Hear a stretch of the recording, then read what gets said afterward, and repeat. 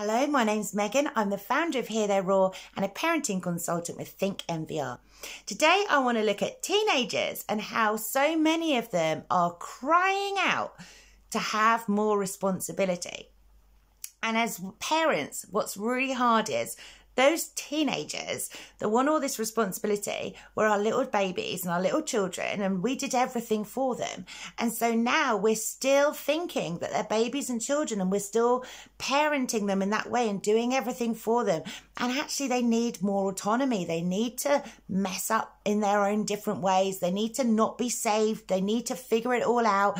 They need us to back off. And that's super, super hard. So what I want to think about today, if you've got teenagers or you're going to get teenagers when your kids grow up, then how can you back off a bit? How can you let them live it out? As long as it's not super dangerous or, you know, anything serious is going to happen, let them live it out. If they're saying, leave me alone, I can do this. Okay, hands off a bit. Be a little bit less. You're going to be there for them. Let them always know, I am here.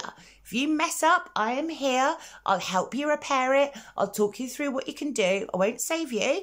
I'll help you figure it out. I'm always here and I'm going to check in. And, you know, you can come to me as well if you want. But okay, I'm going to back off a bit. And actually you might find that that really, really helps.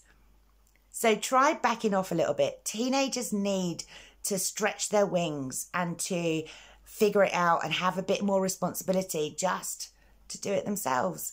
And parents, that's super hard to let go. But that's what we've got to do. We've got to let them go and let them grow. So try backing off a little bit and you might find it really helps your relationship with your teenagers.